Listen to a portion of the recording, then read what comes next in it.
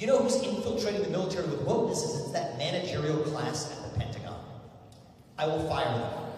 That is exactly what I will do. We will clean house and bring in outsiders if that's what we have to do. Because we have to restore the purpose of our military.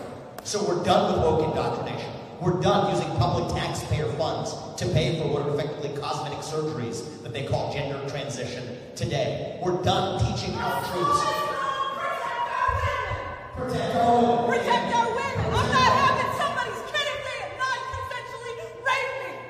Amen. And I believe that the number of rapes that are actually reported in the Republicans are raping people.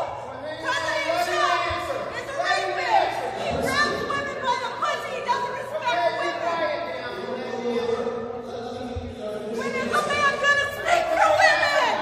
Protect the women and be a male that protects women. Don't be a toxic man.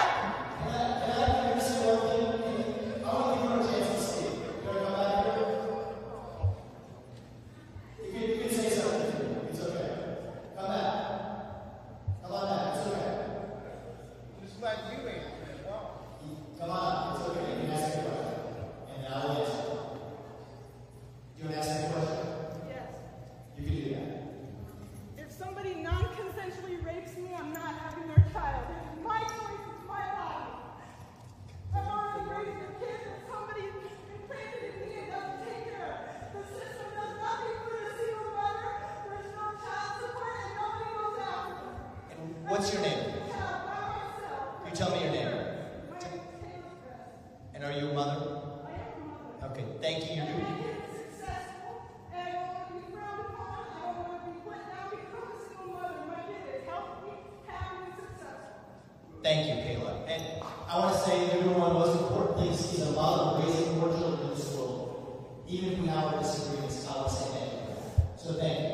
And part of what it means to this country, we have free speech.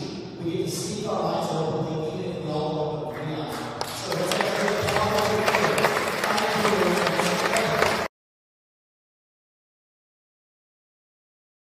Thanks for watching our YouTube channel. Follow today's top stories and breaking news by downloading the NBC News app.